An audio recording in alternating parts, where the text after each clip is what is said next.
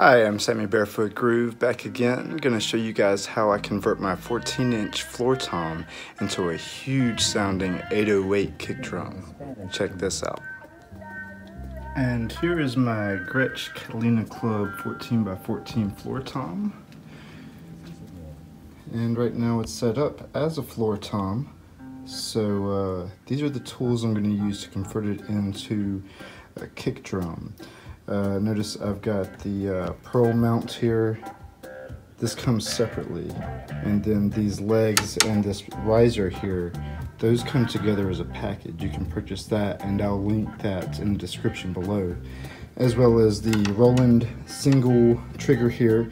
Now this is actually, let me zoom in, that's actually for the floor tom or any drum with a rim. There's another model for actual kick drums that fits over the wooden hoop, and then of course a drum key, and last but not least, the mesh head.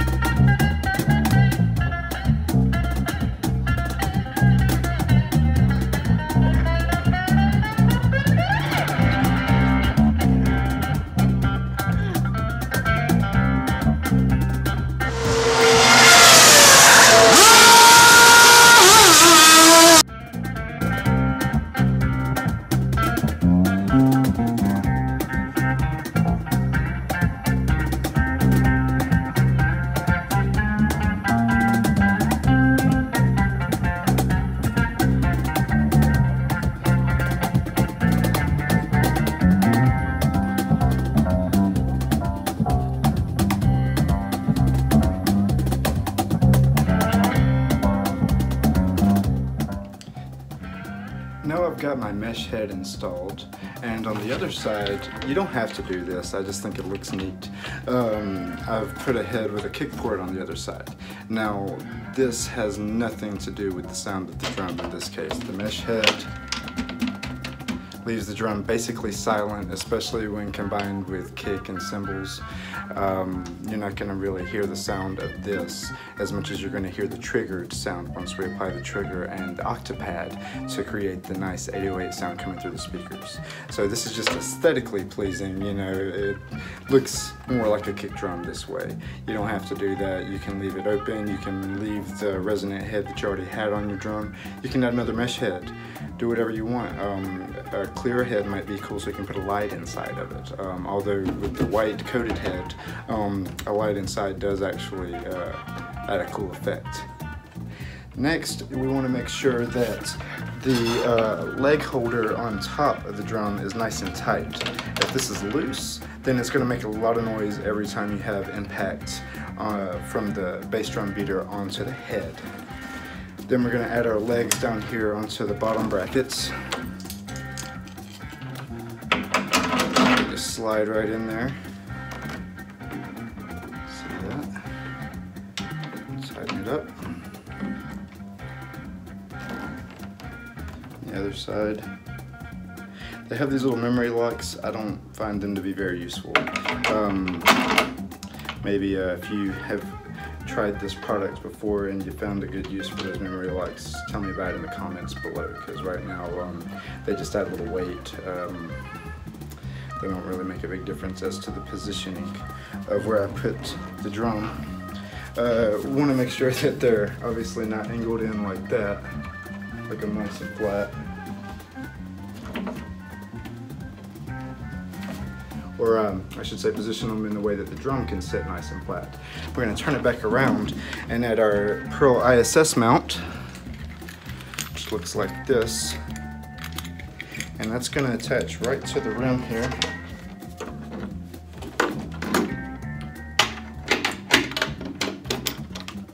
So that sits on there. And then we're going to tighten that up with our drum key.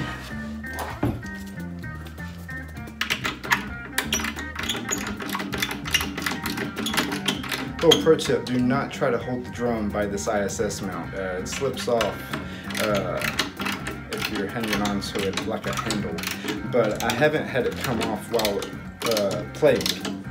So while I will say it's great for performance, it's not a good transport mechanism. Don't hold it by this and try to carry the drum, or you will drop your drum. I may or may not have experienced that. This is the other piece that comes in the this comes in the Pearl Jungle conversion kit, which allows you to turn any kick drum into, any floor tom into a kick drum. I believe they recommend it to 16 and 18-inch floor toms, but it does work for the 14-inch floor tom as well. Just fits on there like that, so that now we've got a kick drum. And last but not least, I'll add my trigger right here on the side. I like to put it right in the center of the drum, right there, positioned between those two lugs. Make sure you get it on nice and tight. We don't want that to slip during performance. Now let's plug it in and see how it sounds. Alright, here I've got a little mini setup.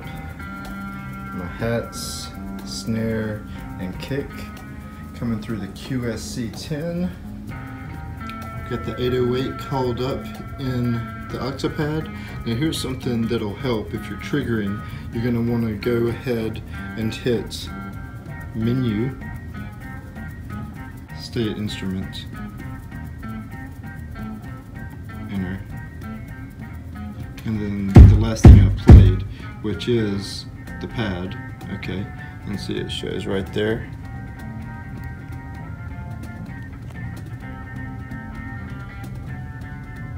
Alright, these correspond to the pads on the octapad. So that's the first trigger, or the kick trigger. And then I selected the 808 kick. Now it says head and rim. That's not necessary because again, we're using the single trigger. So that's not going to respond to the rim, just the head. And that being said, we're just using a regular mono instrument cable. If you're using a dual trigger that will sense a difference in the head and the rim, you'll want to make sure you're using a stereo cable. So here's a demonstration, and here's a little groove to go along with that. So here's the setup. Got the floor tom converted into kick drum, coming through the QSC8 there, sitting on my cajon, snare, hi-hats.